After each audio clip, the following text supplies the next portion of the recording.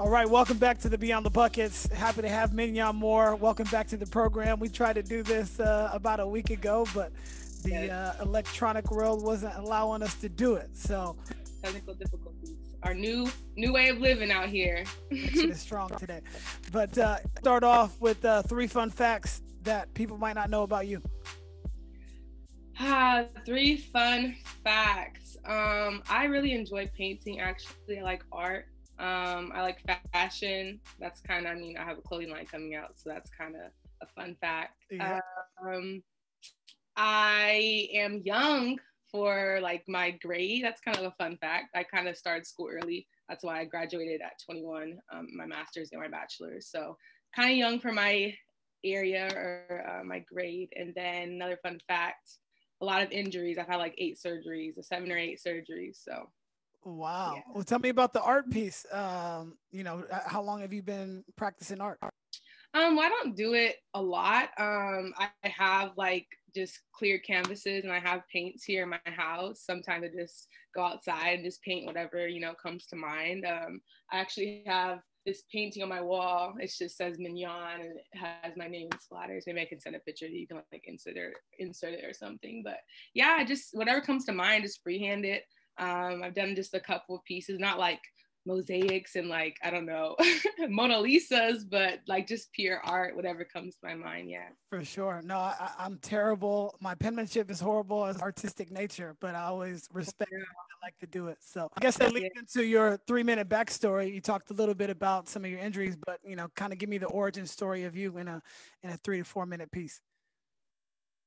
Well, I grew up in the Bay Area, originally born in Sacramento, California, moved to the Bay with my family when I was younger. Always been in sports. My family, my parents have always had, my sister and I organized sports, softball, soccer, basketball, all of them. I naturally gravitated towards soccer and basketball as my 2 main sports. But as I was going into high school, it's kind of like the same season, the two. So I had to choose which avenue I wanted to go in. I ultimately chose basketball. And as I was going into high school, I ended up going to Salesian High School with my sister Mariah. She was already there, and I tore my ACL the summer going into my freshman year. And then I didn't really rehab that great. I then tore my second one, my second game back, my first full game back, I tore my second ACL. So had those 2 setbacks right going into high school, but kept at it. And I ultimately was able to come back to playing fully, got myself a full ride scholarship to USC. I played on Cal Stars AAU. We won Nike Nationals in 2015. So I was a part of that group. Went to USC, had the 3 years there, 3 strong years. I graduated early with my bachelor's degree in communications. Then I was able to transfer and not have the sit out rule apply to me. So then I chose the University of Oregon, where I went there for my last year and got my master's in advertising and brand responsibility. Graduated there. Our season got cut short, as a lot of people's seasons did get cut short. But yeah, now I'm here. So a lot of memories and a lot going on in my college journey, but that kind of sums up how I got to where I am now. For sure. And it started with a lot of heartbreak. Your 8th grade and your freshman year, you got injured. And so were you on the JV team at Salesian, or were you on varsity? Like how was that whole process, those first early couple years? Yeah, because I didn't really try out in high school. I know they have tryouts. I kind of missed that period just because I was injured and coming back from injury. Coach Stephen Pizzola, he was our head coach. He kind of was just already familiar with my family just because of my sister and just seeing me play before I got injured. So I kind of just went right on the team when I got off my injury. I never played on the JV team. But yeah, things kind of just flowed together. Once I was able and I got cleared to play, I kind of just transitioned on the varsity team. So you missed your first 2 years of playing high school basketball, and then you played your last 2? I wouldn't say I missed it fully. I think I missed the beginning. So I got injured the summer of my going into my freshman year. So I had to sit out the whole, training season, practice most of the season. And then my first full game back was actually the state championship game in Sleep Train Arena in Sacramento, and I tore my other ACL in going into halftime in that state championship game. So I didn't miss my whole freshman year, but I missed a part of it. Then I missed part of my sophomore year, and then I played some of my sophomore year. Unbelievable. Good high Yeah, school player. You ended up being a really good high school player, and saw you drop 40, team that I have to play quite often here in our league. So tell me about like what that workload was like for you to try to get back to try to really excel, because your sister at that time was at Louisville, and you had this barometer of where you wanted to go. But what was the work like to get to that point, to get an offer from USC? Yeah, it just happened, if we're being honest. Like, injury, and then it's like, okay, I finally got two new knees. I'm blessed to have had them happen at an early age, and I was still developing. A lot of people have it later in their careers, and it is harder to recover and come back. I had it when I was 12 and 13, or 13 and 14, so I was really, really young still. I didn't really realize how major my surgeries were at the time, for being honest. Now that I look back, I'm like, wow, I had two major surgeries at a really young age. But I just looked at my sister as an example. I had someone like my sister to look at and be like, wow, like I want to get to that level. Like I want to experience what she's experienced. She was McDonald's All-American, USA gold medalist. So I'm like, this is my idol. Like I want to be like her. So like whatever I have to do to get there. So this hard work, honestly, and determination, working with my dad, training, Coach Ron from Laney College, he was helping me with my therapy. I did the pool workouts with him, just worked on my agility, and just hours outside of playing the game on the court that actually helped me and just made my body strong to be able to do what I wanted to do. For sure. What was with your older sister like? What were those one-on-ones in the backyard looking like, and who were of the two? Yeah, a lot of work in the backyard. We had a basketball hoop growing up in our backyard. My dad will always have us working on our free throws all the time. Free throws are the biggest thing that I remember growing up. He made us shoot until we got the correct score out of 10 that we needed to get. So yeah, growing up with Mariah, it was crazy. She's always been really, really bigger than me. I didn't start growing. I was always pretty small and skinny, so she bullied me, honestly, when I was younger, but it helped me be a strong player, and like helped me become what I was as a player. So it was rough when I was younger, because she was always bigger, like I said, but it helped because it was always like competing versus a Division I player, because she was that, and she did that. So yeah, it was rough. She probably took all of the one-on-ones though. I'm faster than her, but she for sure had the body and the shot. For sure. I'm sure a couple of them ended in fights and whatnot. So that always happens with siblings. Yeah, a couple of them. I try to put up a good fight as I could, as much as I could. But yeah, it was rough. Tell me about going to USC. You played Phonic, women's basketball player, and Cynthia Cooper. Tell me what that was like when one of the best point guards of all time comes to you and says, "Hey, I want you to come play for me." Yeah, it was like a dream, to be honest. Going into my junior year, when I played with Cal Stars, I didn't have like a lot of looks from top schools, like the schools that I attended. I had some local Division I schools, which is also a great opportunity. But I actually went with my sister on her unofficial to USC when she was getting recruited. And I remember being there with her, like just wide eyes, like, wow, like how awesome is this? Like USC, loving basketball. Yeah, you have all these ties to school. So I'm like, wow, that's amazing. And then I had that summer with Cal Stars, and I got the USC offer very, very late in my commitment process. And I was just like, no question. I don't even have to ask any more questions. Like I've already been on the campus. Cynthia Cooper, her resume speaks for herself. Being around the team, I got to be around some USC players. I was just like, this feels like home to me. And I've always loved LA. So it was just awesome, honestly. It just happened so fast. Like the offer, I committed, went on my unofficial visit or my official visit, and things just started happening fast. And Cynthia, she's great. I still communicate with her to this day. Awesome coach, awesome person. So yeah, it was a great experience. And I get to say I was coached by one of the greatest legends in women's basketball. What did you learn from her, on the court as well as off the court? Just fierce, being fierce. She told me, I mean, we're very similar in the fact that we're really right-hand dominant, and Cynthia Cooper was very right-hand dominant. And so she told me, like, obviously I need to work on my left hand, being versatile, but she's like, girl, I went through college, I went through the league, destroying girls with just my right hand. So that's the biggest thing. We really had that right hand connection as point guards, and just being fierce, being gritty, getting into people, having that, that sass about us on the court. And she was just a dog. So yeah, just I learned a lot about her just on off the court. Nice. What is some advice she like gave you to kind of help you either on or off the court outside of just being She fierce? let me be my own player. Yeah, she just let me be my own player. My freshman year, there was a lot of guards that were actually injured, so that's how I got my opportunity to get on the court. A lot of upperclassmen had injuries and had a lot of stuff going on, so she trusted me and she was just like, go out there and do what you do.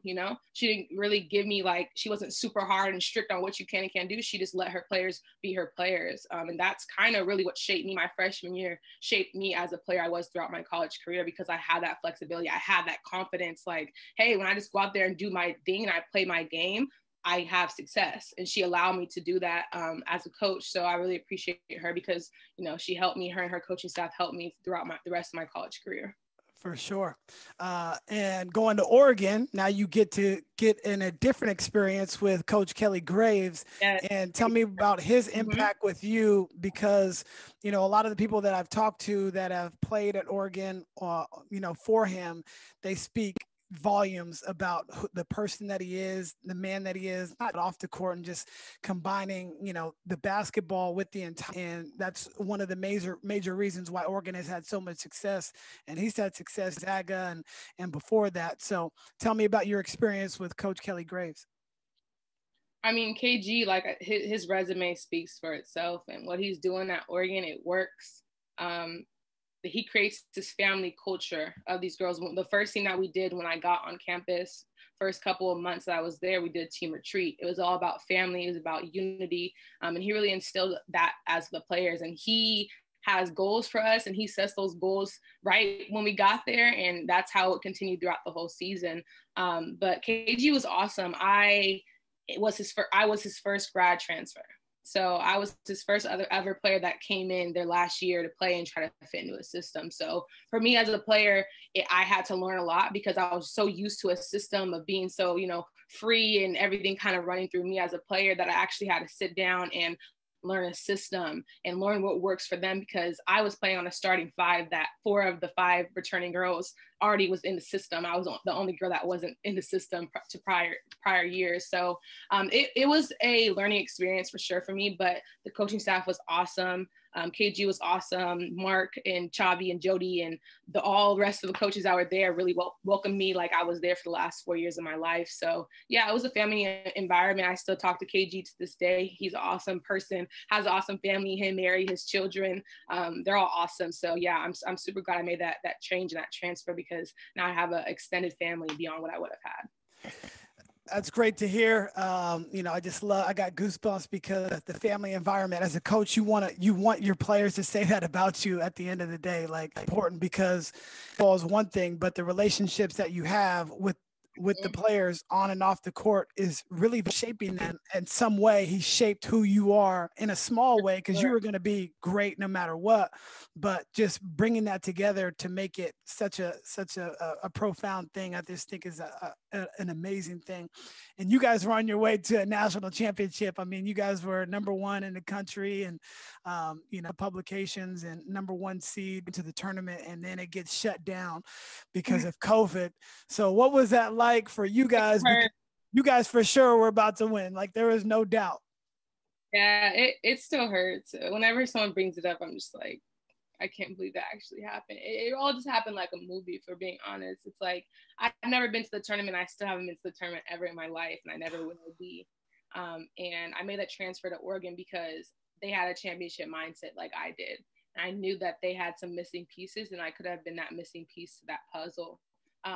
So having these hopes, beating Team USA, having the season that we had, Pac-12 regular season and Pac-12 tournament champions, and you're on this high, and then a pandemic happens and kind of just rips it away from you. It hurt. And I never experienced a watch party. I never experienced going to a tournament, being a part of that environment, which I really missed out on. But I still got so much out of that season that I would not have. I mean, I played on the same court as Diana Taurasi and Sue Bird and all these other legends, and we beat them. Sorry, Team USA. You did it. So it's like, I'm like, that's our championship. Like, I know our team would have won the whole thing, because I experienced it and I was on the team. I'm kind of biased because I was a player on their team, but if you watch film, you watch our unity, and you watched our last game of the season, there was nobody that was going to stop us.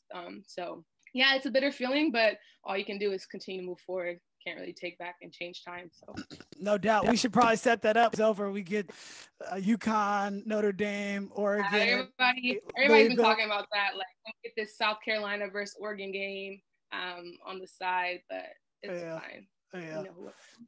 Yeah. I was able to coach you in the All-Star game. What was that? 5 years ago, and I just remember the best thing that I ever did was just say, "Give her the ball and let her go." But you've always had the ball in your hands for so many years. You know, through high school as well as college, you were the lead guard, and then you have to go play with Sabrina. Obviously, you played with Sabrina with the Cal Stars, but now you coming into a situation where she's got 3 full years as the HB in charge, right? And you had to come into that new system. What was that like for you, and how were you able to step into a system where you'd be the ball dominant guard anymore? Right. I mean, I knew that going into Oregon, I wasn't going to be the primary scorer, the primary, person, but that's what I was fine with. If I wanted that, I would have stayed at USC because I was that primary person. I wanted something more than myself. I wanted to be a part of a team, a part of a championship mindset team. And Sab is the go-to player. And you know that, just being on her team, she's the person that you want the ball in their hands. She's going to make everybody else better. That's just, and you can learn so much from that. I learned so much from her throughout playing with her in high school and in college. Like, she's an amazing player. She deserves everything that she has and that's coming for her. But other key players too, like Satu Sabali, she is insane. Like, I don't think people understand, like, people can watch her from the outside, but playing with her, she's literally a unicorn because there's nothing like her. There's no one like her, like, ever. So Satu, Ruthie is a dominant big. Aaron is a crazy shooter. Taylor, Jazz, all these players that we had on our team, they all had key roles to our success. And I knew going into Oregon that they needed help with their defense. They needed help with, just someone that can conduct everything. And I didn't have these crazy points like I had at USC or in high school, but that's not what I went there for. I went there to impact the team, help them, with their defense and play a key role. And the coaches told me what my key role was. They allowed me to have some flexibility and still be my same person, but being a defender and in conducting the team, like I said, was my biggest role. And I feel like I did that. I'm really proud of myself because I had the lowest amount of turnovers I ever had in my years. I think I had the same number of turnovers that I had games played. So I controlled the ball, and when I needed to, I stepped up and I was able to lean on my teammates. I wasn't able to do that really at USC, like lean on my teammates to take over, because people have bad games and people, like I said, have bad games. So there was never a time that I worried that someone else wasn't going to step up because we had those players 1 through 13, 1 through 12 on our team. So yeah, it was awesome. Sab, my rest of my teammates, everybody at Oregon, so awesome. But being able to just learn from them on and off the court was something that I'll be able to take away. That you have so much maturity at a young age to be self-aware in the fact that it's more about we rather than me, or in this case, you. Right. I just think that's so refreshing, and a lot of young people can even old people really can take that advice and fit into the role, but thrive in the role. Like, you're important as Sabrina's and everybody else's, but without you playing that specific role, the team wouldn't be able to blossom. So I think that's great. Thank you. Talk about your education. You got a master's degree at 21 years old, and just extremely motivated to do all of those things. Tell me about why it was important for you to finish that education so quickly, while a lot of people don't really want to do, and it seems like you've identified what you want to do at an early age, and I think that's going to put you term. Yes, my mom always instilled education in us. She was like, if you don't get good grades, if you don't take care of what you need to in the classroom, you can't do what you want on the court. So that was always something that pushed my sister and I. I'm super blessed to have the opportunity to get full rides, to get bachelor's and master's degrees. Like, I don't have any debt for my education, and that's something that is so awesome, and I'm so grateful for.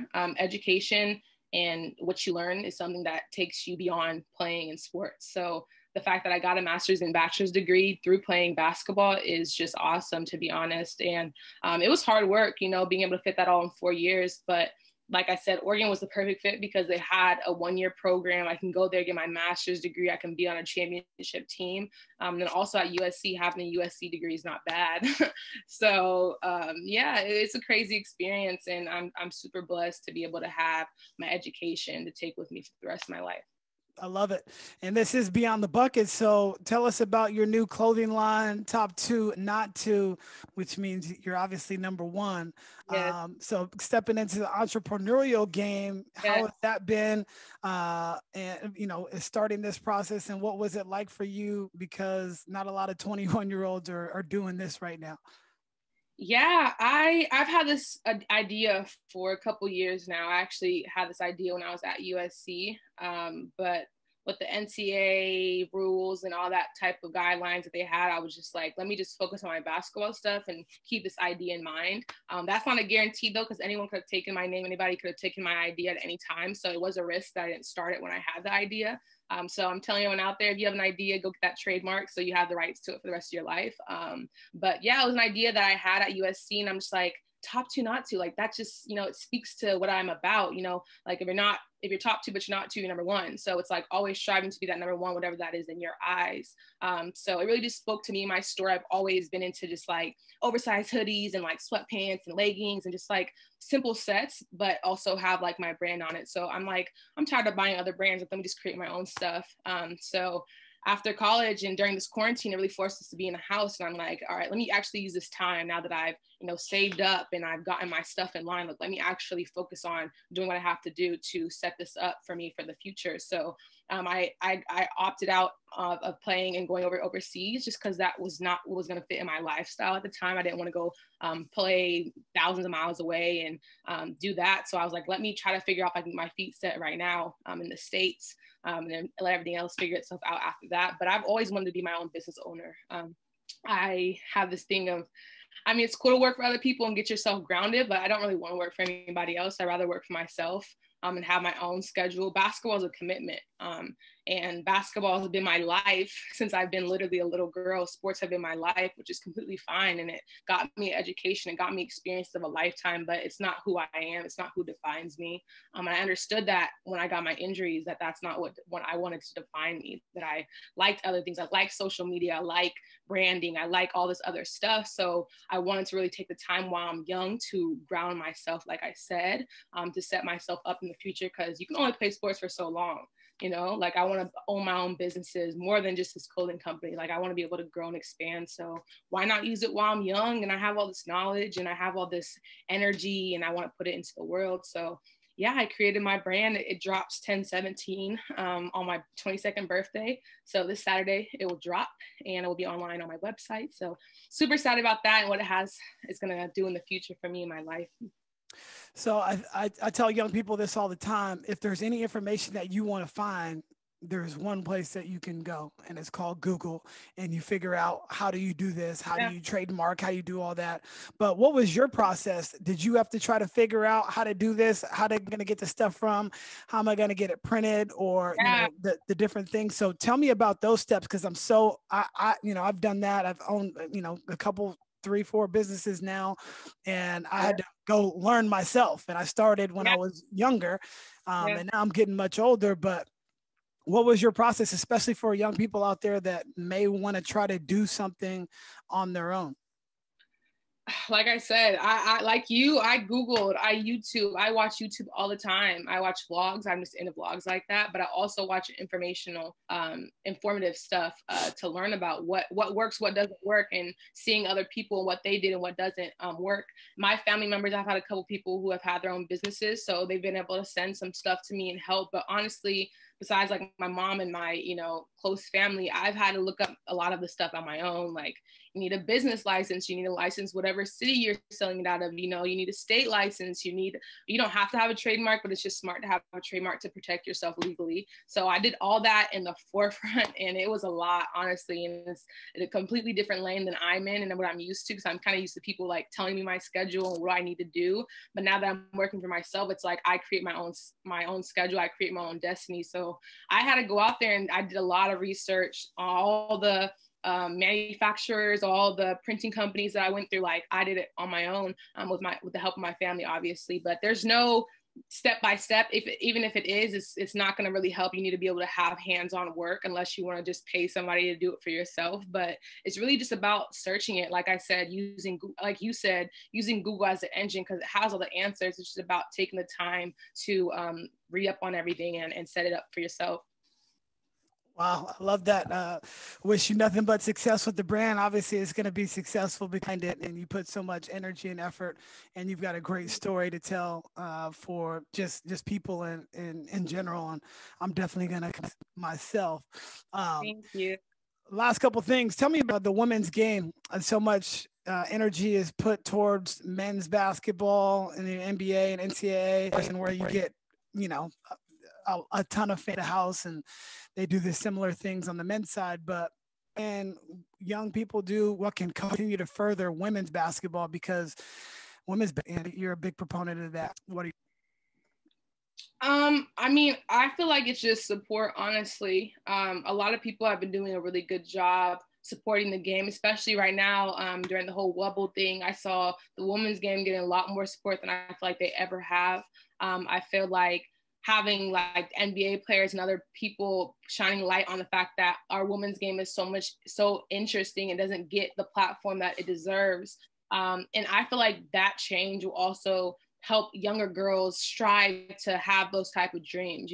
Like for me, for example, I had a couple examples of, successful women in sports, but I feel like it kind of hindered my dreams or lessened my dreams. And I'm like, dang, like, why do I want to work this hard to, do the same thing that men do, but not get the same treatment and payment back? It kind of shuts down girls' dreams and women's dreams. So trying to break that box and break the silence on this injustice is the first step. And a lot of people in the game have been doing a great job shining light on this issue, but continuing to do it, just continue to support the women's game, continuing to fight for what's right. The women in the WNBA work as hard as the men in the NBA do. So giving them the equal pay that they deserve is really important. I have teammates now, people that I know in the league. So I feel like they deserve it because they work hard. But yeah, just focusing on the issues, supporting the game, watching the games, and posting this and that, and just bringing awareness to this issue is the first step to change. And when you were young, did you watch women's basketball games? For being honest, no, I didn't. I watched some here and there, but not a lot. I didn't really start watching like NCAA basketball until my sister started playing, like NCAA and like WNBA games until my sister started playing. She was like my role model. Like I said, she was the person I kind of lived through and got my dreams of wanting to be a basketball player through, but not through the WNBA, because there wasn't a lot of awareness about it. There wasn't a lot of, televised games to be able to have that type of exposure to go to the next level. For sure. Who are the top 5 players you played against? Sabrina, Diana, Sue. Who else? I'm putting my sister in there. And then I'm gonna put who's my last one? Who else did I play against? I'm gonna put Satu. Satu's in there. Yeah. That's Sue, awesome. Diana, Christina, Satu, and Mariah. Those are my top 5. That's a good squad, tough squad to go against right there. And what does legacy mean to you? As you are a young person in this world, still figuring out all the things that, you want to accomplish. And if you look, 50, 60 years down the road, what would legacy mean to you? Just leaving an impact. I know that, like when I go back to SC, when I went back to SC and I played there, people recognized me. They remembered me as being a USC player. They also, when I go back to Oregon, I know those Eugene fans will always remember me and me being a part of that group. So that's legacy, just my name always being remembered. I played basketball, but now I'm trying to take this road of entrepreneurship. So like I said, just remember my name, trying to push positive messages to people, giving back to the community. When I make some money and I start to actually get on my feet, I want to obviously give back to the community, maybe create a nonprofit for girls to be able to, get basketball shoes when they can't afford it here in my local community and in the Bay Area. So just a lot, just giving back to the community, helping people. And like I said, it takes a village to create what I was able to create and experience in college. And people helped my family. You know, it wasn't always easy for my family to get us to tournaments, but it took people to help. So just being able to help in any way, doing what I'm doing right now, talking to you through my experiences and just helping people in any way possible. That's kind of what my brand's trying to do now, just giving people a platform to speak about their experiences and their stories. Very much. And, you know, with all the racial injustice that's kind of gone on, specifically spotlighted over the last 7-8 months, I think that young Black women have kind of been left out of a lot of those conversations. And what would you tell the people out there as far as like what you've had to go through and overcome as a young Black woman that has success? For outside of not knowing you might look at you a little bit different. What are some of the things that you've had to overcome, one, and number two, you know, should Black women be more included in this conversation that has kind of been gone on with, you know, police brutality and injustices and all of that? Yeah, I feel like the Black woman is one of the most underappreciated and unprotected out here in society. A lot of light is shined on our African American men, which is great because there's an issue there too, but a lot of times we're forgotten. I've been blessed to be in like organized sports. So I've always been around a family atmosphere. I've always had friends and family to support me and be there for me. I've never really been in a negative situation, but I have dealt with, you know, racial things. People make comments and stuff like that, and they're trying to lessen you as a person because of your skin color, because you're a woman. So for African American girls, you know, there's nothing wrong with being African American. First of all, it's a beautiful thing. You know, our culture, everything. You know, embrace it. It's beautiful. You know, Black is beautiful. But always keep your chin up. You know, never put your head down. Never let your tiara fall. That's what they want you to do.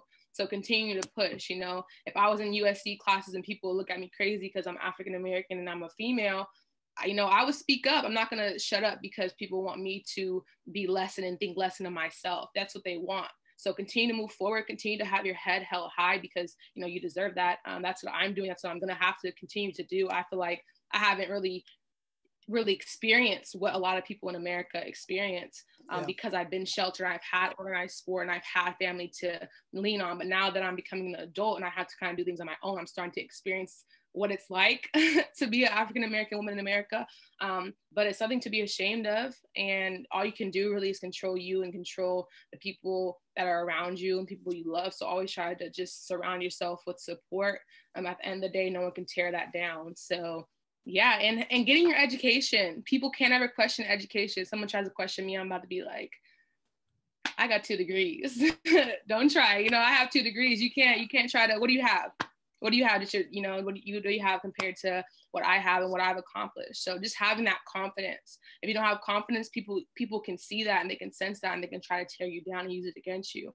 But if you have that confidence, if you sit up straight and don't let people talk down to you, it's like, then they're gonna shut up. They're not gonna keep pushing you they're not gonna keep poking the line if you're like, hey, like, you can't try it, you know what I mean? So just always keeping your head held high, speaking off truth and speaking out of your education. So get your education, it's really important.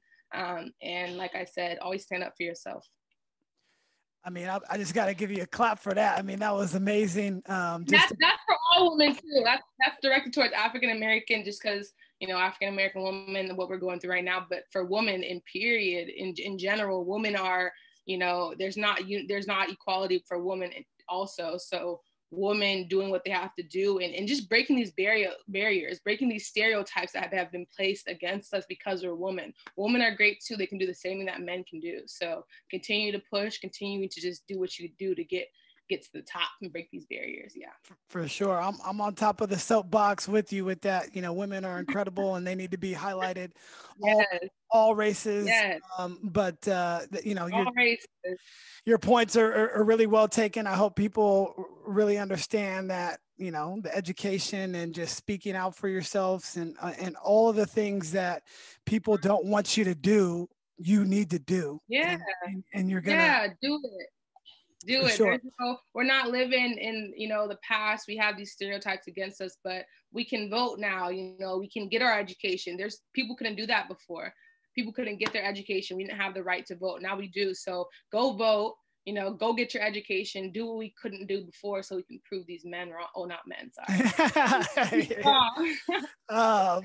Before we get out of here, if you had one guest to come on the podcast, who do you think I should have on? And if you say they make the connection, you can't have your sister because she's coming on. Oh, she's already coming on? Okay, yeah. I think you should get Satu. You should get Satu because Satu's dope. She stands for so much more than herself. She stands for equality, for unity. She speaks up on social injustices. She uses her platform for the best. She's such a great role model.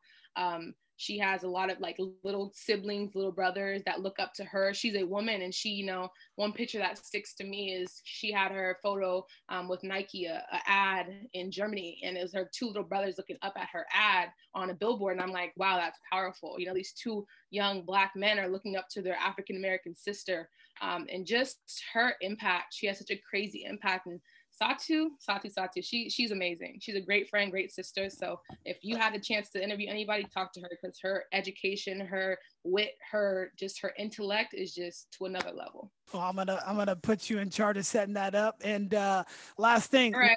where can everybody follow you? You already have like over 100,000 followers everywhere, but you know, you need. Oh no, not yet. I mean, combined, yeah. But Instagram is Minyon Moore, so just MINYON, MOORE. My brand clothing company is Top 2 Not 2, so it's Top 2 Not 2 Apparel on Instagram and on Twitter. My website is www.top2not2apparel.com. But yeah, you can follow me on TikTok too at Minyon Moore if you want. My TikTok. Okay. Well, good deal. We'll put all that in the show notes. But thank you so much. You're a class act. A great show. Really enjoyed, you know, a young person like you just sharing so much knowledge to people. You're much within your years, young lady. So thank you for joining. Thank you. I appreciate it. Thank you for having me. Thank you for listening to the Beyond the Buckets podcast. Please remember to subscribe, rate, and share the show with your friends. And until next time, take care.